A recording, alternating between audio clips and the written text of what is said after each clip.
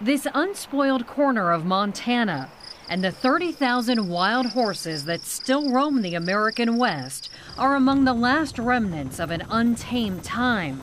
Now the horses are stepping into a new role.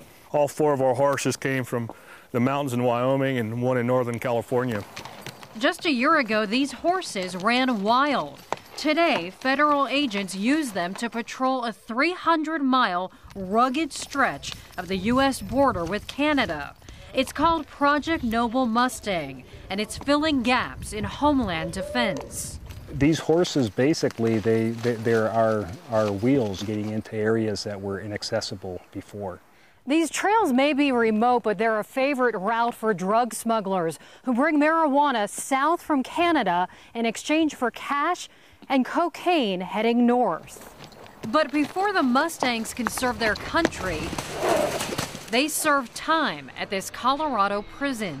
The horses are very scared. They'd rather not be around people if they didn't have to be. For more than 20 years, the Bureau of Land Management has rounded up wild horses and brought them here, where prison inmates prepare and train them for public adoption. Left unmanaged, wild herds quickly outgrow their food supply and risk starvation. A few of them have a little fight in them. Matthew Peoples is serving time for a drug conviction. In 4 months, he teaches the Mustangs patience and self-discipline. Do you think that's symbolic of what happens sometimes in prison? Possibly. To a point, yes. If we learn from it when we come here, we can leave and have a better life afterwards, just like the horses. Using the Mustangs for Homeland Security meets several needs. It gives the horses a job, it's less expensive than renting domestic horses, and it offers Border Patrol agents a way to keep an eye out for smugglers and terrorists across terrain where surveillance was almost impossible. These Mustangs, if you look at them, they're very muscular.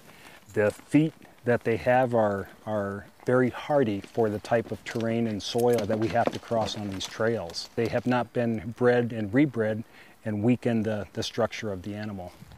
Although it took us 4 hours to patrol just 5 miles, it used to take agents weeks to patrol the same trail on foot. Later this year, more trained Mustangs will be sent to Idaho and Washington. A modern mission for these last living legends of the old Wild West. Bianca Solorzano, CBS News, Whitefish, Montana.